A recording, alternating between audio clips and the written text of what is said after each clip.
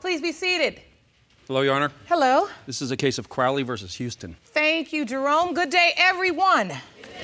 Ms. Crowley, you have petitioned the court for a DNA test to prove that the defendant is the father of your 2-year-old son, Dior. Yes, Your Honor. You claim to remember the exact night you conceived, and therefore, he is your child's father. Yes, Your Honor. Mr. Houston, you say you are certain that you are not her child's father and claim to have proof to support your case. Yes, Your Honor. So, Mr. Houston, she says you do nothing for Dior. Is that true? Yes, that's correct, Your Honor.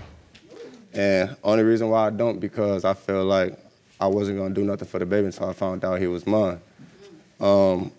Me and Dawn, we've been knowing each other since we was kids.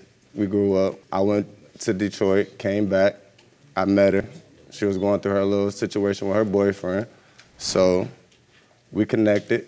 I even got evidence of the proof of when me and her got together and all of that. It was just, when she told me that Dior was born, there was no way it could have been my baby because I was out of town. I haven't been back in Rochester for numerous of years. So when she was contacting me, I told her I wasn't gonna do nothing until we found out Dior was mine. I asked her, I told her I'd pay for a DNA test, she denied it. Ms. Crowley, Mr. Houston is saying he's doing nothing for this child because it's not his. I gave him an opportunity when I went to child support, and I did it when my baby was around 6 months. I got the DNA test. He never showed up for it, so he's not trying to see if this is his son. Because I was not in town. So you went and you tried to get the DNA, but you say he didn't show up for that and he's done nothing for the child. Nothing. I've been taking care of him by myself, trying to go to school, work. This girl been infatuated with me since we was in 8th grade. I had a crush on him when I was in 8th grade. When That we was in it. middle school, she wanted to talk to me. I ain't give her no time of day because I never tried to talk to him. I didn't even know if he even knew me. So I don't even know what he's talking about. I didn't give her no play because she looked like a nerd. Me and her didn't have no type of, no nothing. We were just a nerd that he eventually talked to, but so. So you finally did ultimately see how beautiful she was. He had to like me some kind of what. He's telling me he loved me. I'm sending him money and all type of stuff like that. Honestly, me and Dawn, we reconnected when I came back.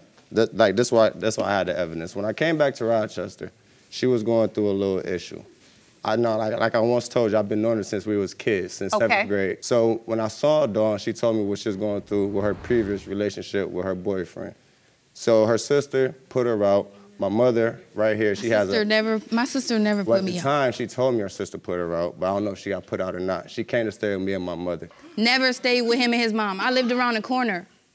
When did I stay with him and his mom? So you're saying she came to stay at the house with his mother, and you say you never did? Ask his mom, did I stay there? I spent the night a couple of times. Have you ever spent the night at his mother's house? Spent the night, that's about it. Staying with me, your clothes there, you there, you eating there. My clothes was never there. At my house. The bottom line is that's how this relationship started? It was never no relationship. It was just a sexual? It wasn't even no sexual. She basically. Well, clearly you wouldn't be here if there was. Basically, I ain't seen you in a couple years. I like you now. What's up? We grown. Basically, we did what we did. A sexual relationship. Sexual relationship that was telling me that he loved me and stuff like that. And I'm his baby mom and sending me all these kind of text messages. He loved me, all of this and all that. Yeah, that's a lie. He lying. Yeah, that's a lie. If he didn't steal my phone, I have the text messages right now. Now I stole. In your mind, this was a relationship, Ms. Crowley. Yes. You were in a relationship. Yeah. How was you in a relationship? When I came around, she had a whole boyfriend. I was staying with her. That wasn't my boyfriend. And couch. He knew that I was messing with other people. That wasn't my boyfriend either. So numerous, you're sleeping around with a lot of men. Wait a minute. Wait. Not like a relationship, just so me and him. you were sleeping with other people during the time you were also sleeping with Mr. Houston? Yes, and he was too. You're saying even though you were with other men while you were with Mr. Houston, you know the exact night you conceived. Yes. What night is this? March 11th. But how do you know that's the night you conceived? That's the date that the doctors gave me. Yeah, I got information staying right here. What she's telling you is a lie. Jerome, let me see this evidence Mr. Houston has. Sir, what is this exactly? That's a calendar. All right, and this calendar... The blue marker, she stayed in March 11th. That's when she said we had sex, correct? The other markers right there, I couldn't leave the state due to I had something going on. So on the 20th. So you were out of state. I was out of town, yes. I was on in Detroit. March 21st. Yes, ma'am. I got to Rochester the 23rd because I caught the Greyhound. I left on the 22nd. I got there on the 23rd. I didn't meet Dawn until this day. Let me see that calendar as well. On this particular calendar, it shows you met Miss Crowley, you say on April 13th? That's when we had sex. That's when you had sex? Yes, ma'am. So you're saying the day she says she conceived on March 11th may be her conception date, but it wasn't with you? I wasn't even in Rochester on that date. And Dior was born on December 11th? Correct. So, Miss Crowley, you say this is not correct. You say the conception date was March 11th. I spent the night at his house He by says myself. he wasn't even allowed to be in that state then. I don't know what he lying about that too then. I don't know. I don't know what situation he was in. Yeah, and I couldn't leave the state because I was on probation. Being honest with you. So I know for a fact I wasn't in New York March the 11th because my probation officer didn't let me leave until the 21st until I got signatures saying that I can leave. And you're saying you not only did you not leave, you weren't even intimate with her until April 13th. Yes, ma'am. If you want more episodes of Paternity Court, make sure to subscribe and click on the notification bell. Her boyfriend left her for another girl. She came around sad. I was the one to come. That wasn't my boyfriend and he didn't leave me because I still was talking to him too. How about that? Y'all having unprotected sex, that's your boyfriend, correct? I was having sex with you too. Is you my boyfriend then? That's when you was at, you wasn't messing with him no more. He left you. You ain't had nobody but me. So that's what you think. So, Miss Crowley, you were having unprotected sex with Mr. Houston? Yes. One time, Your Honor.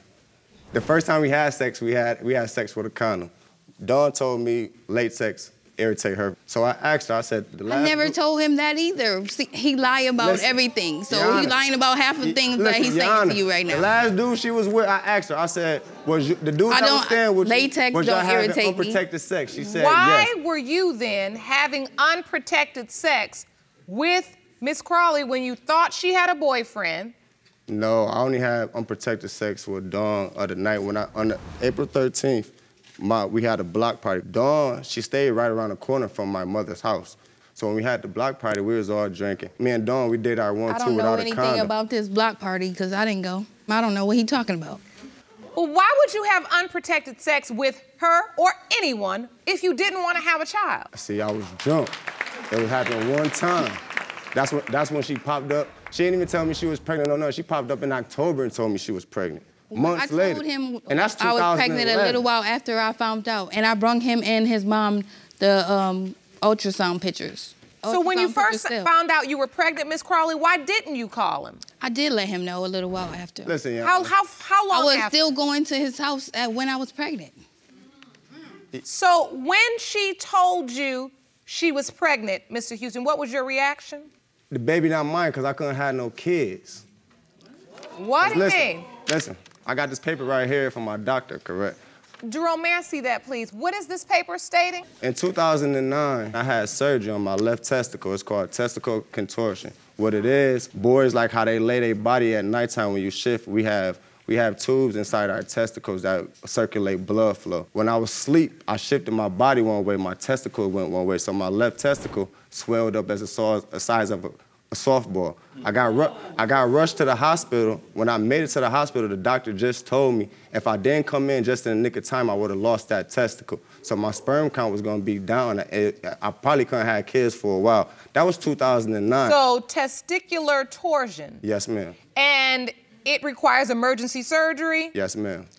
You are correct, blood flow cut off for too long, and it can cause the inability to father children. Correct. So you're saying that the dates being off, coupled with the fact that you had this injury, makes you doubt even further that you are Miss Crowley's child's father. Correct. But he shouldn't have to get the DNA test, what you tell me? No, I told you I paid for it out of my pocket in Michigan and sent it to New York. He never tried to pay for any DNA My mother test. right here. When I went through child support, why didn't he go to that one then? Child support didn't want me to come. They wanted me to do it in Grand Rapids, so they had my mother swab, but Dawn wanted me to come to Rochester. I wasn't finna put my life on hold. Dawn didn't want you to do anything. There was an opportunity to take a DNA test and you didn't go through with it.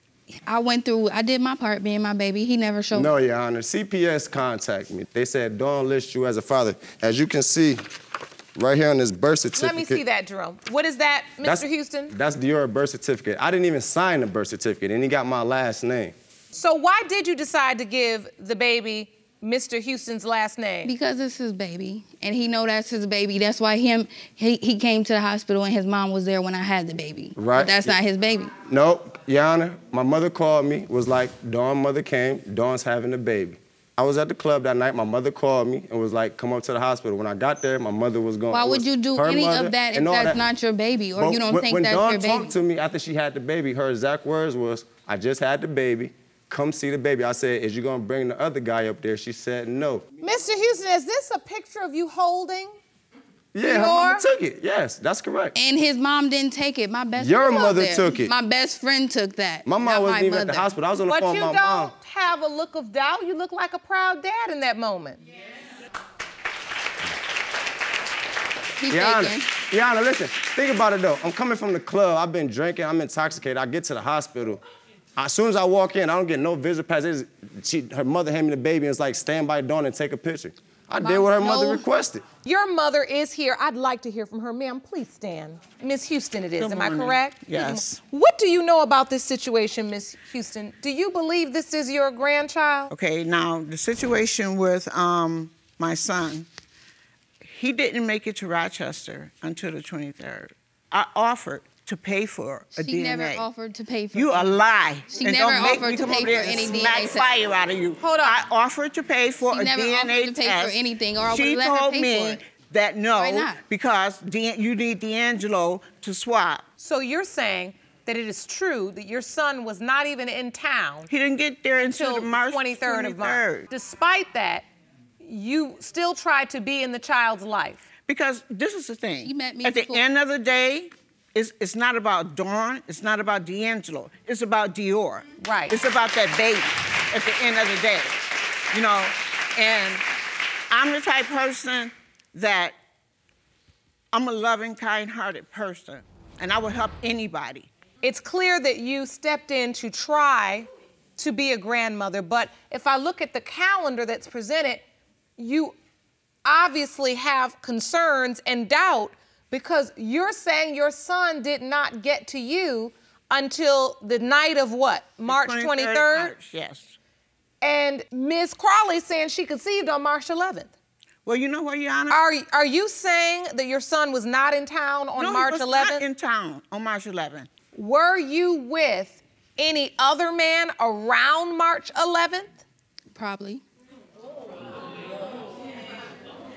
So you're admitting that there is another person you slept with during this same window of conception. But you say because the child doesn't look like the other guy, you've decided that it's Mr. Houston's. Yeah, and if they That put up baby the don't baby look like me picture, anyway. my baby look exactly like his baby picture. Dior, My baby look Dior exactly don't look like his nothing baby like me, picture. nothing like my two boys, none of that. What I want to know, Ms. Crowley, is when you know you've had sex with other people as well, why would you give the baby the last name Houston if you knew you had slept with someone else during the window of conception? That's because I'm that sure that it's his baby. You're saying the baby looks like him, but you gave the baby the name Houston when he was born. So how could you tell at birth that he looked like Mr. Houston? I don't have an answer for that. Like I've been telling her, I wasn't gonna do nothing for the baby till I found out 100% he was mine. So it's not like I don't want to be a part of his life. I just wasn't gonna do nothing because I don't think that child's mine. And I don't feel I should be paying for something that's not mine and she's sleeping with another guy. That's why I didn't do nothing for her child. But if he's mine, I'm gonna take care of him like a man's supposed to do and she won't have nothing to worry about. All right, I think it's time for the results. Jerome? These results were prepared by DNA Diagnostics and they read as follows. In the case of Crowley versus Houston, when it comes to 2-year-old Dior Houston, it has been determined by this court. Do you want to watch Paternity Court on TV? Go to paternitycourt.tv to find your local listings. Mr. Houston, You are Dior's father. He was out of town. Like, he was out of town. How was he out of town? Hey, can I see the baby? How was he out of town? The first thing out of your mouth when I said you are the father is exactly what I want to hear. Okay. What did you say? Can I see the baby? That's why we're here. The rest of it, at this point, doesn't matter. Oh, you want to hug me? No. I'm good. Cool. I'm really good. Cool. You gotta let go of this bitterness now, because you got this baby. He's 2 years old. The truth is, you were correct. And now your child, your son, has the opportunity to have his father in his life. The man sat up there and said, you don't have a thing to worry about anymore. I'm going to take care of my child. And he has the opportunity to have a grandmother that wants to be a part of his life. I know you may be angry because you feel like they said things about you that aren't true, but that's the point of a courtroom, just so we're clear. You tell your side and what your recollection is, and they tell their side of what their recollection is. But the DNA is going to solve the case. Amen. I'm going to let him see his child because that's what we're here for. Yes. And I'm going to see you all in my chambers. It's time for this young man to hold his child. Court is adjourned. Are you ready to see your son? Yes, ma'am. Jerome's going to bring him in. I told you he was coming to see Daddy. I wish you all the very best of luck. Thank you. The beautiful grandson.